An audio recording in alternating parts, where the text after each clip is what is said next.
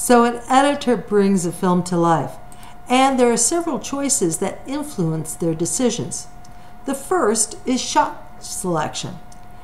This is, what image are you going to use? Will you cut to a shot that matches the action? Or in another case, a close-up that may build tension? Next is the length. Should the duration of the shot be short to create a chaotic feel, or long to add tension to the narrative? Finally, juxtaposition. This creates a bridge between two images. You'll see an example of this in a module from the film Jaws. It demonstrates that cutting between the sheriff and the shark adds to emotional impact.